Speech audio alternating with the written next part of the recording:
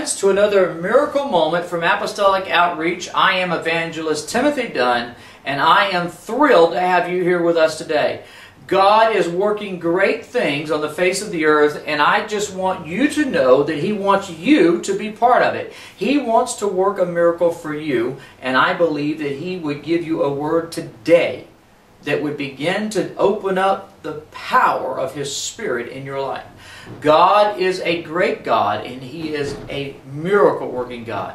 We are coming to you live today from the Kenilworth Lodge down in Sebring, Florida. I want to encourage you to take just a moment and look there on your screen. You'll see the address for the website, kenilworthlodge.com, and we would like to encourage you, if you're ever in the area, give them a call. These folks are wonderful. They've treated us great and marvelous, and I think that they would do the same for you. Give them a call next time you're in the area. I would like to encourage you today that if you've not taken the moment to send us an email, a prayer request, a testimony, would you do it today? Take just a moment and give God an opportunity to use your testimony to bless someone else. There are hurting people in this world, and they're looking for you. If you have a prayer request, send it to us. Watch God turn your prayer request into a testimony. He can do it just like that and just blow your mind with a miracle moment for you in your life. I want to give you a quick testimony of what God has done for me. Some of you know me, some of you don't, but those that do know me know that God has healed my body in a great, great way. About 1993, I was hurt, had a telephone pole fall upon me and crushed my back in multiple places. There's 7 broken vertebrae in my back. Both of my hips were busted. And I have a God that whenever I opened my life up to receive His healing virtue, He healed me from the top of my head to the sole of my feet. I want to tell you that today I walk without a cane. After 9 years of walking on a cane, I walk without a cane today. I don't have pain in my back. I don't have spasms. God has healed the neuromuscular conditions as well as the structural problems in my back. It's good. It's strong. I drive up and down the road 50 to 60,000 miles a year, and God supports me through it all. I sleep on some beds. It's probably not the best for me, but you know what? I don't wake up in the morning with backaches and aches and cricks and all that kind of crazy stuff. Why? Because the Lord healed my body. And when He did it right. You see, when God does it, He does it right. If you give Him a chance, He would like to do something right for you today. If you've got just a moment and go with me, I want to talk to us today about forget not. Forget not. Watch this. Psalms 103 and verse 2 says, "Bless the Lord, O my soul, and forget not all His benefits, who forgiveth all thine iniquities, who healeth all thy diseases." Who is this that does this for us? Who would be the one that we're trying to bless with this? Why, it would be Jesus Christ, our Lord and Savior. The one who died on the cross for us, the one who bore the stripes on His body for us, the one that has paid the price. He said, I am the one that healeth thee. I am the one that forgiveth thee all thine iniquities. I am the one that laid my life down for you. You see, it was in the wilderness, when they raised up the serpent in the wilderness, they looked upon that serpent and they were saved. Jesus said, I must be lifted up as the serpent was in the wilderness. Why? So that when we would look upon the Lord, we die not, and we are healed of the miracle that He did by taking stripes upon His body.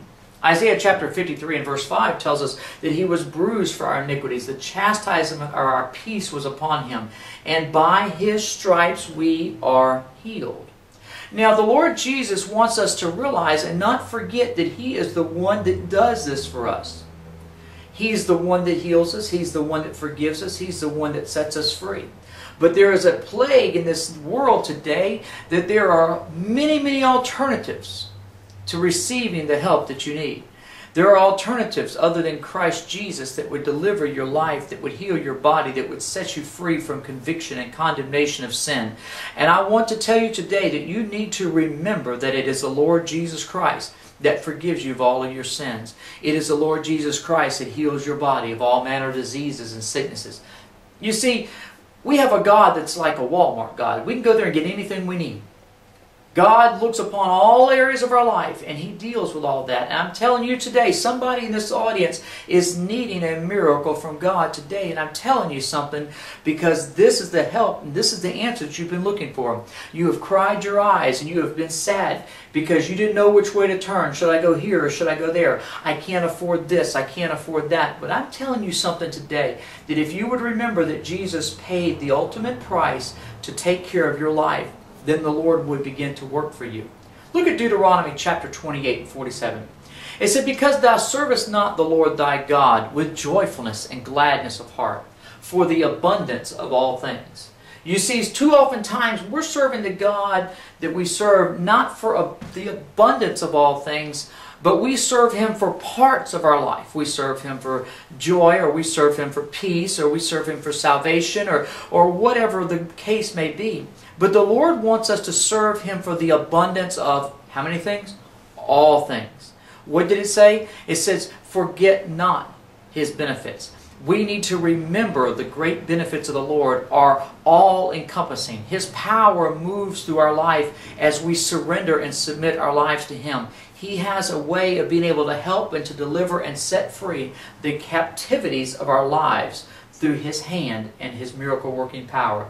If you read Deuteronomy chapter 28, when this scripture, verse 47, is read, it is describing the reason why the children of Israel would become condemned, or you as the saints of God would become condemned, and you would become cursed, not blessed. Why? Because thou servest not the Lord thy God with joyfulness and gladness of heart. But there's a reason why that's how you should serve Him. But the reason you should serve Him is for the abundance of all things. Don't forget that the Lord would like to be everything to you. Would you give Him a chance to be everything in your life? He would like to. If you would ask Him, He would come into your life and He would solve all of your situations. When you surrender your life and you partner with the Lord, when you give your life and He gives His Spirit, the two of you come together as one. And you battle and face every struggle that you're ever going to face. You're going to face it together as one. That meaning you don't have to go through this thing alone. That the Lord will fight the battle for you if you would trust Him. Can we pray today and ask the Lord to please remember us, to look upon us, and help each and every one of us to remember all of His benefits. Father, we come to you today.